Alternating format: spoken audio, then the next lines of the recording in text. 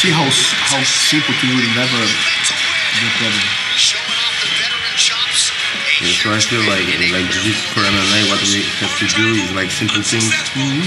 Takedown defense is much better than I do a couple mistakes in my training and sessions. Now I feel good with wrestling. And even when someone takes me down, I know how to stand up and Guy is tired, second, third round.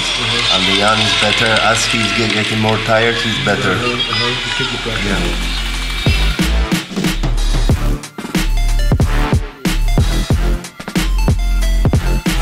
Skąd się w ogóle wziął pomysł na te treningi z Braulio? Słuchaj, no po prostu wiedziałem, że będzie, więc już kiedyś trenowaliśmy razem dawno temu, więc wiedziałem jaki jest jego poziom jiu-jitsu. No, w tej części świata chyba ciężko będzie znaleźć kogoś z takim skillem, więc mówię, no jest na miejscu, trzeba go poprosić o pomoc, wykorzystać jego wiedzę i to też zrobiliśmy. I'm very fortunate to, through my career, have met many of them. You know, I trained with George St. Pierre, Rashad Evans, you know, Vitor Belfort, Gilbert Burns, and Roger Gracie. That's like the names just keep coming, and I'm very fortunate, you know, to be in that position because by sharing, I also learn a lot, and you know, this time here visiting Warsaw.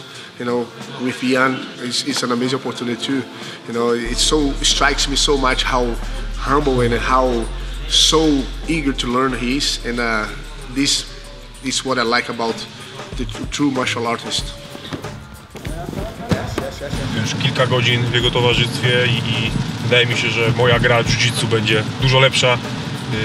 Wiadomo, że on nie zmieni tego nie wiadomo jak, tak, że teraz stanę się jakimś mega wirtuozem, ale otworzył mi kilka drzwi w głowie, kilka nowości pokazał, że po prostu dołożę sobie do swojej gry coś nowego, a też skupiliśmy się głównie właśnie na to, żeby wyeliminować najmocniejsze strony mojego przyszłego rywala, Glovera, więc fajnie, bo przeanalizowaliśmy też razem kilka walk i gdzieś tam dobraliśmy rzeczy, które mogą zadziałać, które mi pasują, które on uważa, że wejdą. No i zrobiliśmy parę treningów, także fajnie. No ja jestem zadowolony, jak widać. Pogoda też sprzyja, prawie jak w Abu Dhabi, więc wszystko się układa cudownie. Idziemy gotowi. I trained with him before when he was a purple belt back in a while. He wasn't in the UFC yet, and now suddenly he's exploded, but the potential was always there. What impressed me about him is his commitment, his discipline. You know how he listens, always try to become better in everything. You know, so he's a smart guy. You know, very humble and powerful, strong. Like he's a good guy to have as a friend, not as an enemy. Wiesz, ja jestem mistrzem w MMA, tak? Czyli ciężko mi będzie osiągnąć taki poziom samego parteru właśnie jak Braulio czy Gerard, który mi teraz bardzo dużo pomaga, jeśli chodzi o tą grę parterową. No bo oni robią tylko to, tak? Ja robię wszystko, więc ciężko mi się skupić. Jeżeli ja spędzę kilka godzin w takim towarzystwie, no to zaraz, wiesz, a spróbuj tak, to są małe szczegóły, małe detale, jak ułożyć rękę, jak ułożyć nadgarstek, jak użyć, wiesz, jak się spiąć, w którym momencie, a nagle ci się, wiesz, kurczę, 1000 możliwości nowych pojawia, no nie? Także, no i wiesz, gra, takie jiu-jitsu ewoluuje, cały czas ktoś coś nowego wymyśla, a oni są na bieżąco, także ja jestem naprawdę mega zajebiście zadowolony z tego tygodnia treningowego.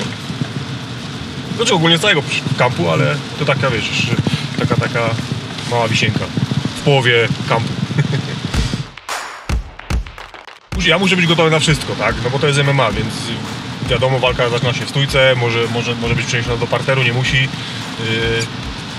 Każdy wie, że jiu-jitsu Glovera to jest jego najmocniejsza strona poza doświadczeniem i oczywiście cardio, więc muszę być na to gotowy, żeby włożyć w swój plan. Jeżeli nie będę bał się jego gry parterowej, wykonam swój plan w 100%, czyli będę walczył odważnie w stójce, bo nawet jeżeli walka zostanie przeniesiona do parteru, nie spanikuję, tylko po prostu podejmę tą walkę w parterze, wstanę do góry i dalej będę mógł robić to, co ja chcę, tak?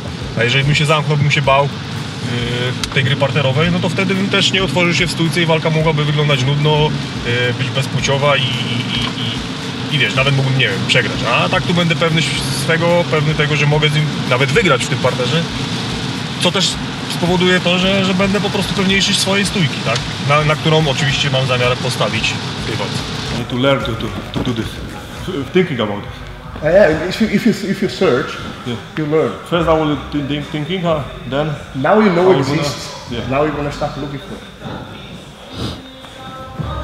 No tak, u nas kurwa nie ma takiego. No, everybody want to kill you, they don't thinking about it. Exactly. Exactly. But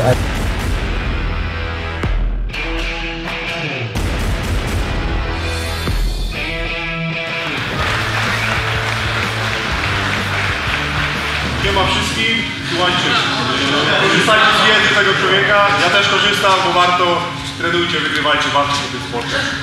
Najlepszego. Braulio akurat prowadził seminarium i akurat chyba było koniec seminarium i rozdawał, promował ludzi, którzy zasłużyli na pasy.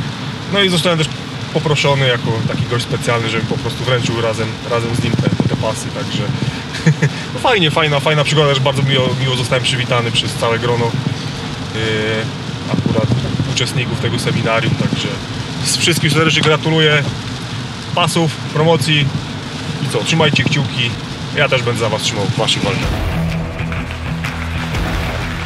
the black belt ceremony was incredible. You could see how it means a lot to them. You know, jiu-jitsu, it's a martial arts that it takes time for you to get to that level. So it's a journey that it always worth it. But it's a tough one, and because everything that is real takes time to develop. You know, things that is doable, truthful, takes time. Cannot just be good at something that's real night and day. It's a process. You know, it's like my master always said, a black belt is a white belt that never gives up. So this is true. So it's all about you persisting and then be able to give the black belt here in a year, be present was a very good moment. Pamiętasz w ogóle jeszcze w swoim życiu to uczucie, kiedy dostałeś czarny pas? Oczywiście, że to pamiętam. To jest taki moment, którego też się raczej nie zapomni. Też troszeczkę z zaskoczenia, niespodziewanie. I to był trening, tylko że był jakiś taki ostatni przed wakacjami, przed końcem sezonu, jakiegoś takiego grubego startowego. Przyjechało kilka czarnych pasów, bo były promocje też chłopaków z jiu-jitsu, którzy trenowali tylko jiu-jitsu. No i wiesz, już wszystkie pasy zostały rozdane, no i na końcu właśnie zostałem promowany ja i Marcin Tybura jednocześnie. W tym samym dniu otrzymaliśmy właśnie czarne pasy, także jakby wiedzieliśmy, że będą promocje, ale nie wiedzieliśmy, że my będziemy promowani. Wiedzieliśmy, że mamy tylko być jakby właśnie na takiej zasadzie, jak dzisiaj byłem, także żeby po prostu towarzyszyć w tym fajnym dniu dla innych ludzi, a taka niespodzianka, że też wyszliśmy z czarnym pasem, także mega. Zawsze miałem marzenie, żeby w jakimś sporcie, kiedyś wiadomo to, jak byłem małolatkiem, to było karate i takie inne, jakieś kung fu, bo innych sportów się nie znało za dzieciaka, to że chciało się mieć czarny pas. Także to też takie gdzieś tam marzenie zostało spełnione, że ten czarny pas jest. Może nie w kung fu, ale tym bardziej się cieszę, że w jiu-jitsu. Jiu-jitsu in Poland is, I consider, very similar to the mindset of Brazilian, because we are hard workers, we train hard, we go for the grind, we want to get better every day. And I already said this many times, you know, like we already have so many big champions in Poland, like Adam Boczynski, Jacob Zajkowski, you know, which is the new wave, you know, like Gerard. Those examples, leading by example, you know, just bring a whole new generation. Every time I come here to Copacabana, it's I can see the level changing just by the question that they ask me. So it's a very, very, I'm very fortunate and very proud to be somehow part of a little bit of the jiu-jitsu story here in Poland. Here, anytime. Yeah. When you gonna be next time, of course. No, for sure. Przed nami za niedługo będzie obóz w Zakopanem, w górach, więc też będzie ciekawie, będą jakieś wrzutki, jakiś wideoblog się z tego nakręci. Obóz kondycyjno-sparingowy. A tak naprawdę to co? No, monotonia, trening, spanie, trening. Tak? Jeszcze będzie jedna ciekawostka dla ludzi w międzyczasie, ale to pozostawię ze znakiem zapytania, co to będzie, żebyście wyczekiwali. A wydaje mi się, że jak się wszystko dogra, dopnie na ocenie guzik i zgramy to fajnie, ty to fajnie zmontujesz, to będzie mega sztos materiał. Inny, ale fajny. Ja się jaram. Słuchajcie, jako że zostałem youtuberem, subskrybujcie, dajcie lajka, łapka w górę i co tam jeszcze po youtubersku się mówi, nie wiem, nie mam zielonego pojęcia, ale doszkolę ten język youtuberski. Także pozdrawiam, ale tak poważnie dziękuję za oglądanie. Do następnego. No, this is gonna be good, man. I can't wait. 6 weeks? 6 weeks, something like that. Good time. Okay, stop talking. Let's work.